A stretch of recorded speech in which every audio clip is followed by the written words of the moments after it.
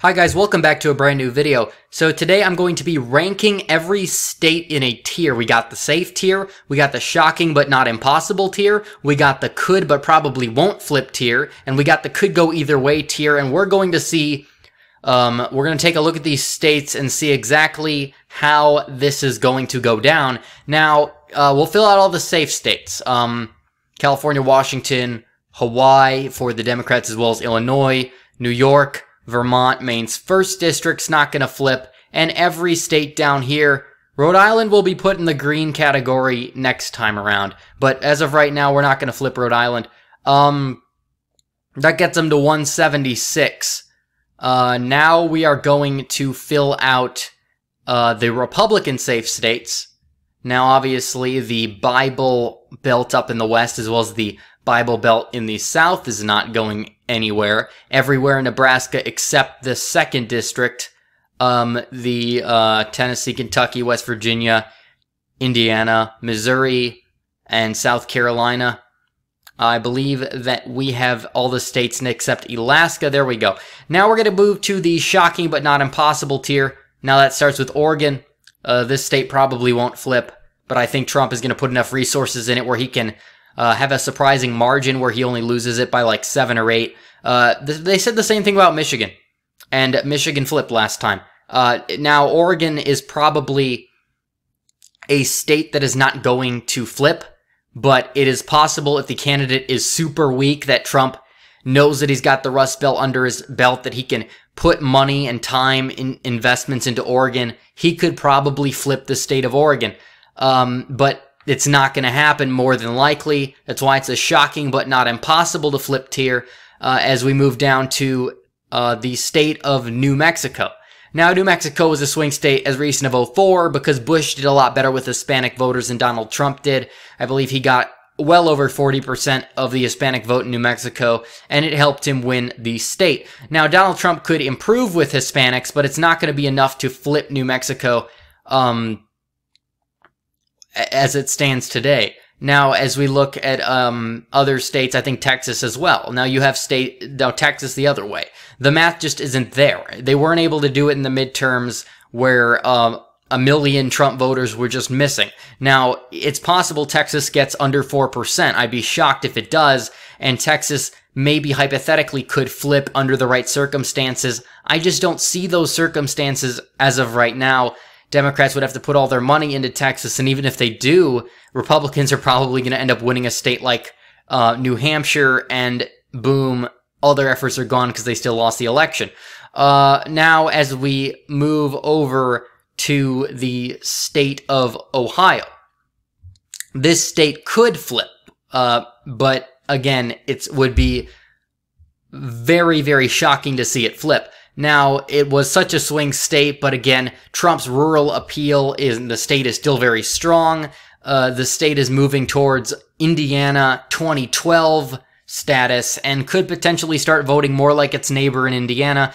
It is a state over 80% white, very rural, and even the suburbs will trend to Trump because there are very blue-collar suburbs. They are not suburbs that are like white-collar where the trade deals necessarily will help the white-collar suburbs like NAFTA.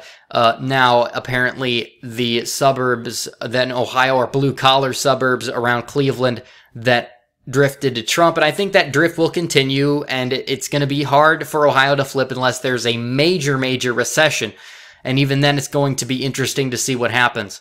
Now, as we move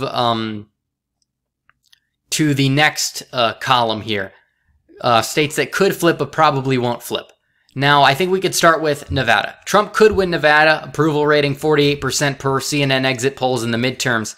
It's possible that he could win this state, but it's not a state that he should be spending most of his time in. Again, it's only 6 electoral votes. He's not going to flip it. It's possible he can flip it. He'd have to do much better in the suburbs. Now, again, he has a lot of appeal in the rural areas in the state, which, again, could help him, and it could flip, but it's not a pure toss-up. It's a tilt to lean blue state. It's probably not going to flip. Now we can move over to Colorado, and you have a similar thing going on here. Again, was the tipping point state in 2012. That's all but gone. Donald Trump would have to make massive gains in the Denver suburbs, as well as the wealthy towns like Aspen, where Democrats did better than usual. And again, he'd have to do better at rural areas too across the state. He legalizes weed, he could flip it. I think then maybe that would help quite a bit, but I don't see it happening necessarily. I think he should do it. It would get a lot more jobs to Colorado, and he could easily flip Colorado. But I just don't think Colorado's going to flip. Nevada has a much better shot at flipping than Colorado. But it wouldn't be impossible or really that shocking if Trump does really, really well or gets a really bad candidate, and he is able to drum up even further margins in rural areas and make a little bit of gains in the suburbs. I think it's possible that Colorado could stay with the could go to Donald Trump in that case, but as of right now, not really a real chance of it happening, but more possible than Oregon or Ohio just based off circumstances. Similar thing with Virginia. Trump could run it up in the rural parts of the state, like the western part that borders West Virginia. If he can keep margins down in the Fairfax County area, it's possible, but the state is just trending left. It could flip. Realistically, it's not going to. Now, same thing with North Carolina. North Carolina will not flip because again, you have the opposite problem. What would be called the Fairfax area in North Carolina, I guess, would be the Research Triangle and Charlotte. Those areas are not big enough to compensate for the rest of the state. There's much more rural population in North Carolina. There isn't a candidate right now I can see that will flip it. Again, Biden could make it within a few points, but again, it's probably going to stay with Donald Trump based off of the rural trailer park white turnout in the western part of the state that will help save him from any gains Democrats make in the Research Triangle or the Charlotte area. Georgia can be added to the list as well. Again, Georgia is a state that I see not flipping for multiple reasons. Democrats had a great operation there in 2018. They came close. They couldn't win. Brian Kemp, a bad candidate. Stacey Abrams was a two-faced candidate. She had a position for the city and a different one for the suburbs. But again, that could help, especially in a midterm year. I don't think that hurt her very much. And I think that you're going to see in the future, Georgia could get closer if Republicans don't get their act together in the suburbs. It's not going to flip this time around. Florida is not going to flip either. Republicans are very energized in the state right now.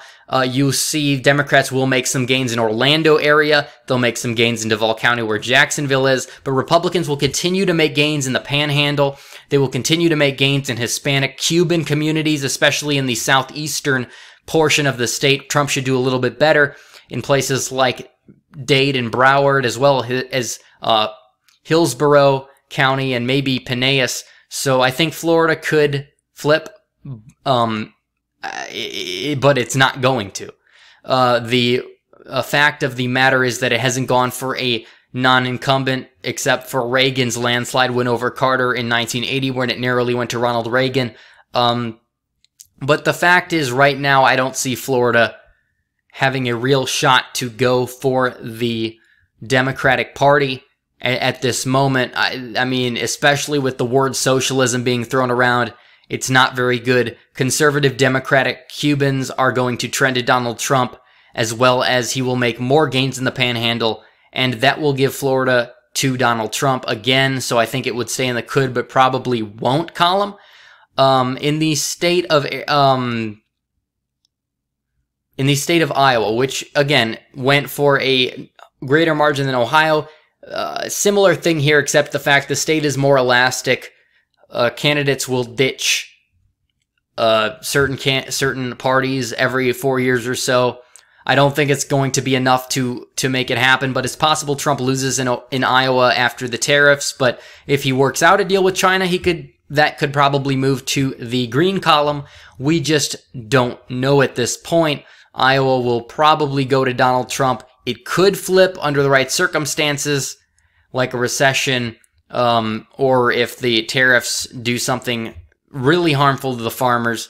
I don't think they will. Trump should win Iowa by around the same margin, but I think that Ohio will be decided by a wider margin than Iowa. Iowa is a state that Trump and Obama almost won by over 10 points. Trump won it by 9. I think Obama won it by 10 in '08, even though he won it by like 6 in 2012. The demographics are just too friendly to Trump at the moment for it to flip. Nebraska's second, similar thing there. I definitely think that Nebraska's 2nd district won't flip. It will be close. It just, Republicans will do everything they can. It's just one electoral vote. I don't think that Democrats are going to target this as much, especially if they want to go after things like Georgia, Texas, which are just pipe dreams at the moment. Now we can move to Minnesota. Now again, Minnesota has a much better chance to flip Republican than I think Virginia or Colorado, but for the sake of tiers, it is on this list. I was a little contemplating putting it in the could go either way, but Democrats just have such a strong history in this state, and the state loves weirdos. Look at that Democratic primary. Everyone's a weirdo. That one will stay with the Democrats more than likely. Sadly, I think Republicans will be much more competitive in the future, and I think with the right candidate in 2024, they can flip it, and I think Trump has a great shot to win it, but as of right now, for purposes of creating tiers, I think it will stay with the Democrats. As we move to the states, obviously Maine's 2nd district, I think, would belong in the green tier. I guess you could call it elastic. Trump won it by over 10. Republicans won it in the midterms before the ranked choice voting. Trump has appealed to some of the voters that voted for Golden as well. So I think that Maine's 2nd district will stay with Donald Trump by a good 10 points. Just based off trends alone, it could grow. Now we move over to the red category. Arizona, which again I think will stay with Trump when it's all said and done. Look at the gains Democrats are making in Maricopa County. It is very scary at the moment. It's possible that they win Maricopa at this point. Trump needs to make some gains in the suburbs. I think holding his late night rally in Phoenix before the election, if that happens, I think that will help him a lot. I think he'll win it when it's all said and done, but it could go either way. Entire Rust Belt could go either way. I think Trump will win it, but it could go either way. These are states that were decided by under 1%. Now, I think based off of trends and Trump having economic numbers to back up technically what you could call kept promises, I think that will make the Rust Belt be held to Donald Trump's favor. Now, as I really think he will win Wisconsin by more. I think Michigan could go to the Democrats, actually, but it could really go either way. And Pennsylvania, I think, will stay with Trump as well. Now, Maine at large should not be understated. This is a something that Obama won by 14, that Trump only lost by 2. It is a very red trending state. Republicans did not do too bad in the Maine midterms. I think I think Trump will make some gains in Maine first, even though he won't win it. And I think he could make gains in Maine second. I think he should try to flip the entire state of Maine. It's just 2 electoral votes, but I think he's got enough, again, at 269, assuming he wins Wisconsin, or assuming he wins Pennsylvania, but loses Arizona, and gets to 269, just winning Maine would put him over the top. So I think it's a very important state to focus on. Now, New Hampshire, the same thing. It's possible Trump will win New Hampshire when it's all said and done. The Republican Party in the state might be being more favorably viewed due to Sununu. I don't think Sununu is going to give Trump the victory. It's possible that Trump loses this state by over 10 points and Sununu wins it by over 10, but Trump's not going to lose by over 10. It's going to be a close state again. Donald Trump appeals to this part of the, downtrodden, more right-leaning libertarian type of heroin filled state of New Hampshire. I really think that he has I think it could go either way. I think Trump should focus on the Northeast more as Republicans look to make future gains there in future elections, because you look at Rhode Island and Connecticut trending red, and it's possible that in the future they could go either way, but as of right now, we have this map as it is now. Safe tier, 301. Shocking but not impossible tier to flip, 69. Could but probably won't, 105, and could go either way, 63. Alright guys, thanks for watching. Please like this video, subscribe to get me to 7,000, and hit that bell for notifications so you never miss another video. Follow me on social media and donate to the Patreon, links in description. And before you go, be sure to click on the screen for another recent video you may have missed. And thanks again for watching, guys. Red Eagle, out.